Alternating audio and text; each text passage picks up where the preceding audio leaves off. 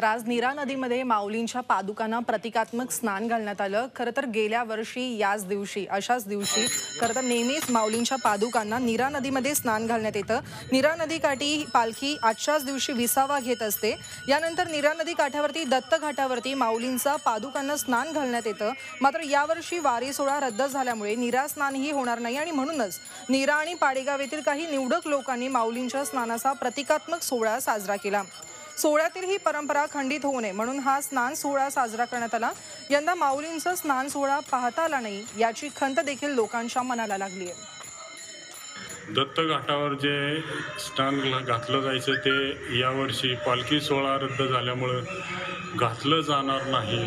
त्यामुळे नीरा पंचक्रोशीतील सर्व वारकऱ्यांना भक्तजनांना याची हुरहुर लागून राहिलेली आहे। जो तो सकाळपासून येऊन येथे भेट देऊन माऊली माऊली करत माऊलीला टाहो फोडत आहे आणि निघून जात आहे।